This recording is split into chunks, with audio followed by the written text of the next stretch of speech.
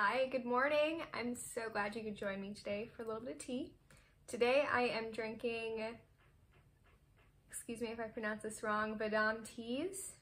This is their vanilla chai flavor. They're a small business based in India and they are carbon neutral as well as plastic neutral. I think those are the terms. I'd probably have to look that up. I should have done that. Should be prepared for this kind of thing. Anyway, so welcome. I'm so glad that you can meet with me today. I'd say it's definitely not as much vanilla as I would usually like, but that is perfectly okay. It's still very flavorful, very tasty, and a good quality chai in my opinion. So what are you drinking today? What are your plans for today? Go ahead and let me know in the comments. And if you would like to join me a few times a week to have a little coffee date together, go ahead and press the subscribe button, which is somewhere. Still don't really know where to point to. So before we get into it, I wanted to ask, does anybody know what to do or how to save a plant after it like falls and face plants like from its shelf? Because I am pretty sure that I may have a deceased plant on my hands. Well, I have this pothos plant, or is it pothos? Pothos. I'll say pothos. So I have this pothos plant that lives on this shelf in my bathroom. I have a window in my shower and I keep my pothos plant there. And it was doing really, really well for a long time. It was growing so nicely to the point where I thought, okay, so it needs another repotting. So I put it into its bigger size pot, no problem. Fine, cool, dandy. I put it back up on the shelf and it was a little bit unstable looking, but it stayed, it was fine. So I thought, yeah, that's great, that's cool, I'll just leave that there, perfect. So I was in my bathroom just doing my nightly routine to get ready, and the plant just falls off the shelf unprompted by itself, just like face plants like off the shelf into my bathtub, like landed fully flat on top of itself. There was dirt all over my tub. And my poor plant, so I like scooped up whatever dirt I could, put it back in the pot, and moved my plant to a now more stable location. It's been wilting and very sad for several days now. I don't know if that's just because I repotted it or because I brutally injured it. So, if anybody has any advice on how to save a plant from severe trauma, let me know. I could really use some help. Say a prayer for my pothos plant. Leave a like to say a prayer for my pothos plant. Please and thank you. So this year, due to our current global situation, which I don't know if I'm allowed to say those kind of words on YouTube, let me know if I'm wrong, I have had a significant amount of time to spend with myself and be entirely alone and without a schedule, which is a double-edged sword because I've kind of had some extra time to like get to know myself. For the last 17 years or whatever it is of my life, I've been in school, in college, at performing arts school, at a job, and having just like this major slowdown of my life has given me a bit of time to really explore what's going on with me. Out of the horrendousness that this whole situation has been, it has given me some really valuable lessons about A, how important it is to spend time with yourself, and B, just I've learned so much about me. I've come to really value my alone time. Being kind of forced into spending a bit more time with myself has given me the opportunity to take a more introspective look into the way that I live.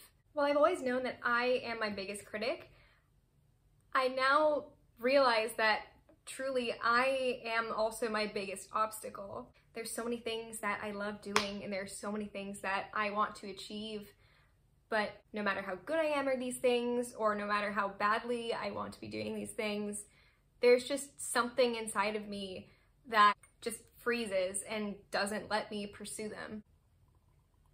I would say that I spent the majority of college, high school, my training after college, just getting mowed down by my deadlines and chasing after my progress rather than actually taking advantage of the things that I had in front of me and putting things off to the last second, doing the bare minimum. And the only person who that hurts is me. Having my regular work practice, my regular grind taken away from me this year made me really just kind of have this epiphany of, wow, I was doing these things to work towards my own success. Why was I so hesitant to do them? So I spent a lot of these past few months really spending time with myself, getting to know me a little bit and the way that I work, and reminding myself of the talents that I have, of the passions that I have, and why I do what I do. And I've started putting a lot of work towards developing a mindfulness practice and exploring my own spirituality in order to change my mindset and figure out exactly what it was that was making me not pursue my own success. I think that a huge part of why I was holding myself back was because I was afraid of being seen. I was afraid of putting myself out there and giving people the opportunity to reject me. I feel like that would have just totally crushed my spirit. So I protected myself and didn't let me be seen. But I've spent a lot of time this year getting to know me, and it's really helped me to realize what I'm capable of, and I'm done being afraid. I know now, and I'm trying to ingrain this into my brain, that I deserve to be happy. I deserve to do the things that I love and to share those things with the world. So from now on, if I want it, I'm going to do it. And there's nothing, not even me, there's nothing that's going to stand in my way of achieving the things that I know I'm capable of. So what does this past year look like for you? Did it, not really change too much? Did you just continue your typical work remotely? My life was just like totally turned upside down on its head because I'm in the performing arts. So I was working an in-person job. I was at a performing arts school, and it was just completely shut down. We didn't move remotely, totally shut down. It was kind of hard for me to adjust, but I've definitely been enjoying my virtual voice lessons now. Really, really looking forward to, the day when we're all able to sing together and perform with each other in person. What are some things that you've been learning about yourself this past year? I've learned that I am a danger to potted plants, and I really need to work on that. I'm so glad that you could join me today for a little personal talk over tea. If you would like to hang out with me a few times a week and, just meet up for a little tea time chat, feel free to subscribe. Is it over there? Is the button over here? I don't know. It's in one of these spots.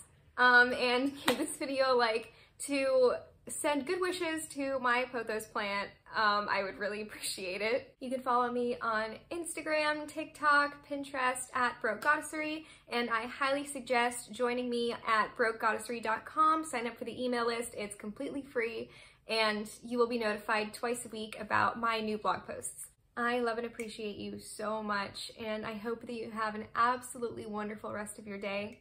Thank you for spending some time with me, and I'll see you tomorrow.